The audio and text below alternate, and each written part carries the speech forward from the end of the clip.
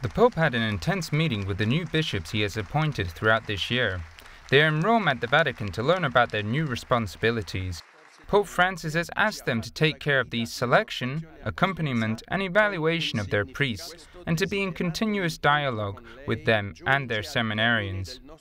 Ma le nostre risposte saranno prive di futuro se non raggiungeranno la voragine spirituale che, in non pochi casi, ha permesso scandalose debolezze, se non metteranno a nudo il vuoto esistenziale che esse hanno alimentato, se non riveleranno perché mai Dio è stato così reso muto, così messo a tacere, così rimosso da un certo modo di vivere, come se ci non fosse.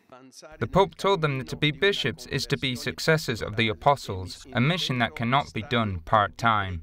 Da voi si richiede non una dedizione intermittente, una fedeltà a fasi alterne, un'obbedienza selettiva. No, ma siete chiamati a consumarvi, notte e giorno. Pope Francis has also asked them to return to their cities with optimism and ask themselves without fear what they can do to make the Church more holy.